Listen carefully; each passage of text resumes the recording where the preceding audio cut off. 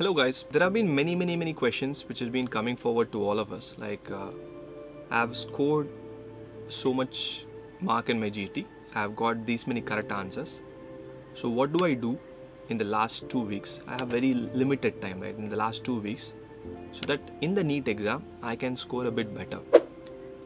There's been extremely frequently received questions of all the faculties across the platforms, right? So I'm just going to be here to have a simple non-academic chit chat, so that just to ease you down, just to calm you down, and let's see how focused we can be and how positively we can have an impact on the NEET PG 2023. Fine. So this is Dr. Ranjith, your pathology faculty at PW. So the first and the foremost thing, I'm going to be very brutally honest in this video.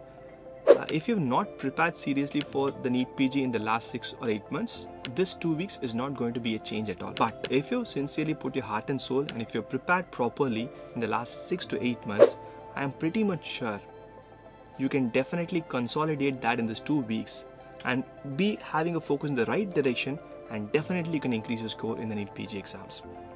First and the foremost thing, like many faculties must have told you, do not read anything new. Do something in and around PYQs, the PYQs and the topics in and around that. That's what we've been doing in the sprint session. Just focusing on the PYQs and the high yield topics. Second and the most burning question which we started with, how do I increase the score of GTs? See, if you looked at any GT, whatever you've done till now, any grant test, whatever you're given, I'm pretty much sure while looking at the solution, I know this answer. Why did I make a mistake? Because you must have not read all except. This is very simple solution. Why didn't I even think about it? You must have done it. You must have thought about it, but you overthink and you change the answer, right?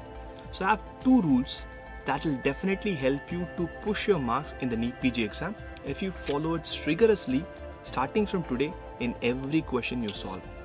The first rule, do not overthink. Generally, how many of you say this is right? I have experienced this for sure. I read a question, my brain says this is the right answer, but unfortunately I overthink, I confuse a lot and go and change the answer to a wrong answer. How many times the answer which you changed became wrong? Quite a few times, right? So please trust your brain. Your brain knows medicine. You don't believe your brain, so you overthink and make it wrong.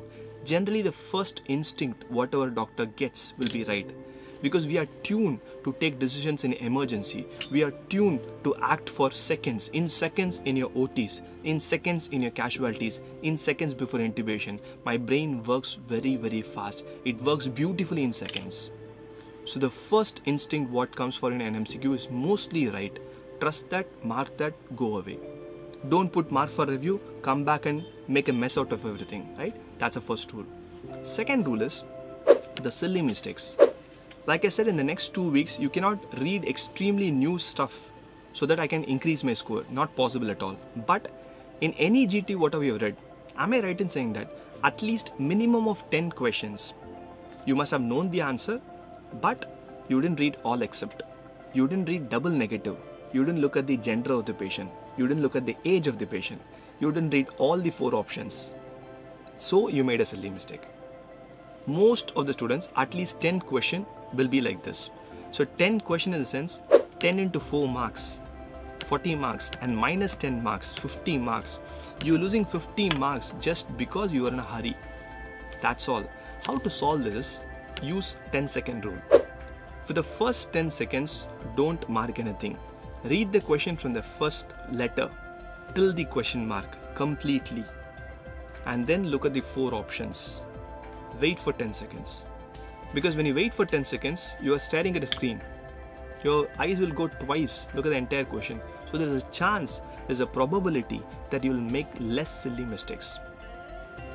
So if you can make less silly mistakes, the 10 silly mistake errors, right? If you can reduce that to, let's say, 5, or best case scenario, 0. If it's 5, you had extra 25 marks without even dropping a sweat. If it's 10, you add extra 50 marks. Extra 50 marks in NEET PG. Will it make a difference? Hell lot it will make a difference, right? It will make a difference. So what I'm requesting you is, don't trust in whatever I say, implement. Right? These are all theories. You have read many theories. What is more important is evidence to the theories. So the next GT which you're going to write, be it at PW or be it anywhere, you're going to follow 2 rules. First, go with the instinct. Your brain works when it's in emergency, when it's in pressure, it acts, takes decisions in seconds. Go with the instinct. Don't mark for later and make a mess. That's my first rule. Second rule, wait for 10 seconds. Read every question, wait for 10 seconds, and then write the answer. That will reduce your negative.